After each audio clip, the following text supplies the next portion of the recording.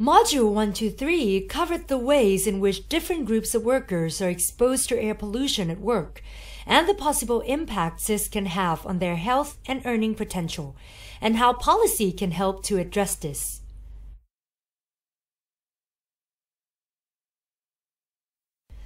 The last module will delve into green economy and green jobs.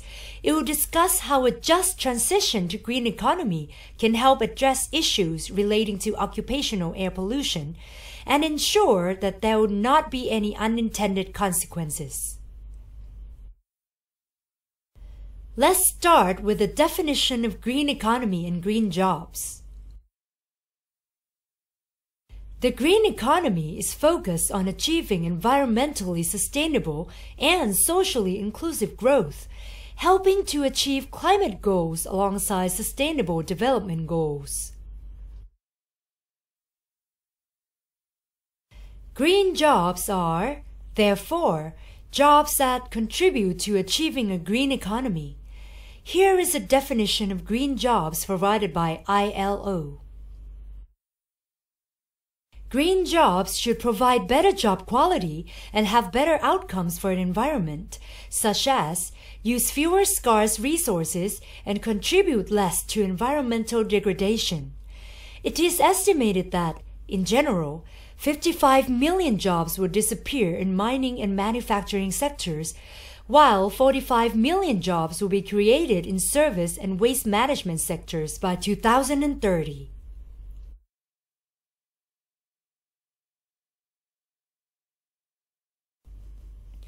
The transition to a green economy is driven by 1.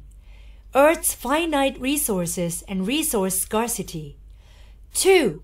Observing the harmful impacts of non-renewable resources on people and planet.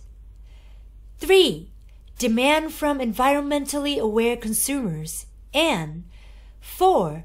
Global environmental agreements and pressure from the local communities for governments to adopt sustainable practices.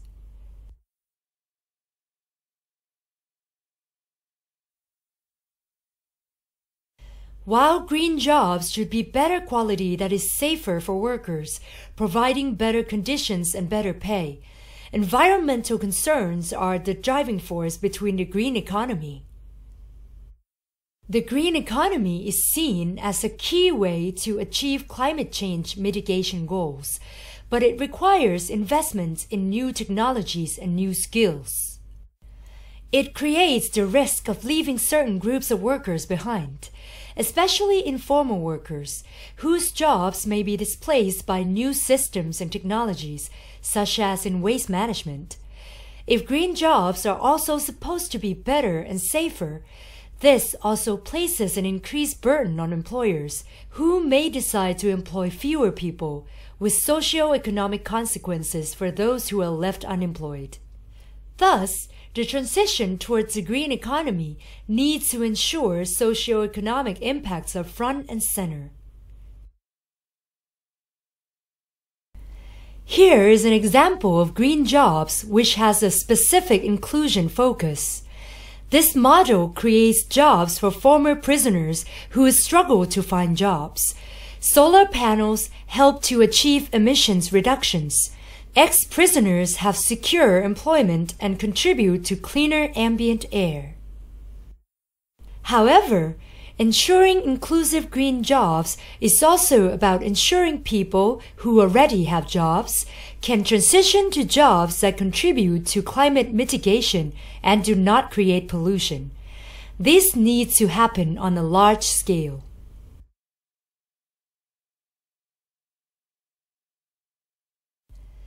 This section will explain how a transition to green economy helps address issues relating to occupational air pollution, including some examples of green transitions in the transportation and agricultural sector.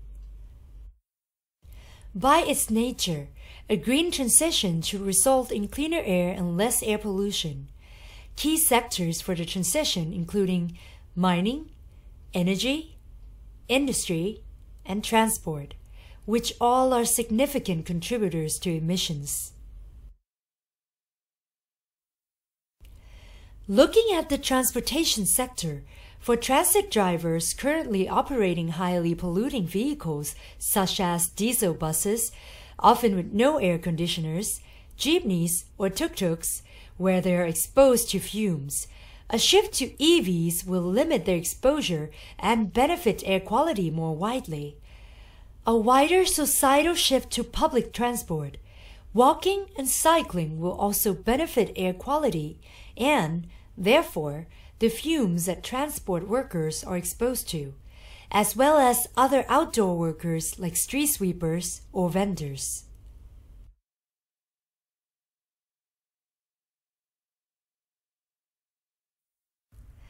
Another sector is the agricultural sector.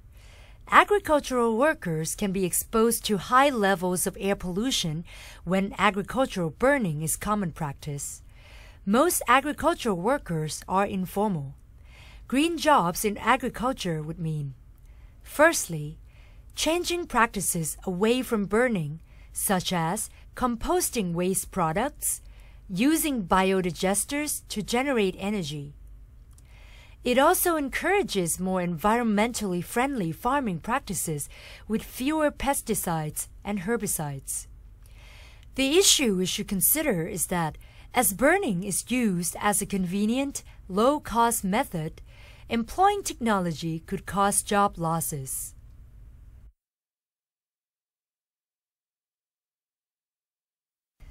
The last section will focus on some challenges for a just transition and how we can ensure no unintended consequences. There are some challenges to achieve a just and green transition. First of all, top-down edicts or regulations hit workers hardest. For instance, the Philippine government issued closure and suspension orders for more than 20 mining companies due to non-compliance with environmental policies and nearing end-of-life mines. This brought to the fore not only mining issues, but also the vulnerability of workers, communities, government sectors, and enterprises. Secondly, blanket rules come with negative consequences. For example, rules on age of vehicles can hit those who rely on those vehicles for their income. For example, taxi drivers or delivery drivers. It is also need to highlight the necessity for comprehensive and coherent policies and measures to address the multifaceted challenges and to pursue an environmentally sustainable growth, while ensuring a just transition for those affected. Through the ILO, consultations were organized with national and local governments, trade unions, employers, and other stakeholders, which resulted in a 9-point policy framework to transition the mining sector. Thirdly, structural drivers of inequality, such as unequal access to education, financial literacy, and unequal access to loans, need to be addressed. Lastly, we should also think about how to encourage a green transition in the informal sector.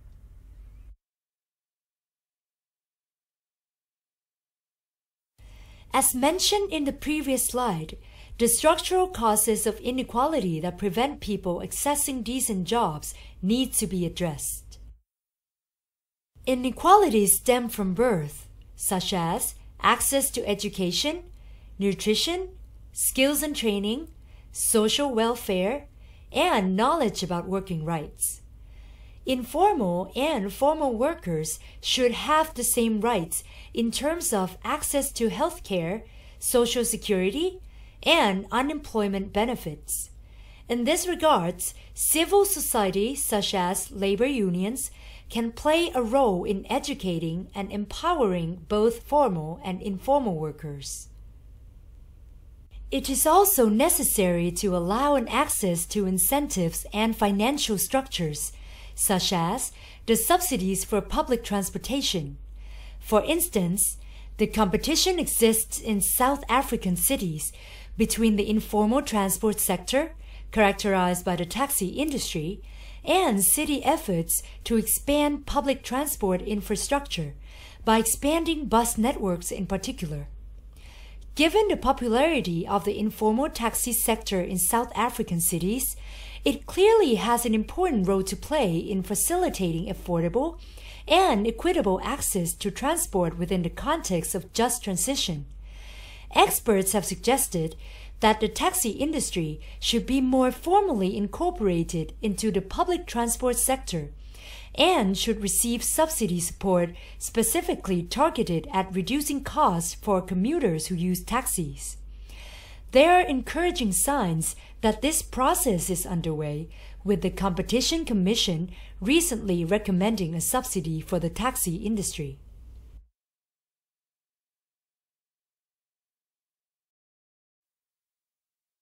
Here are some key messages that you've learned from this module.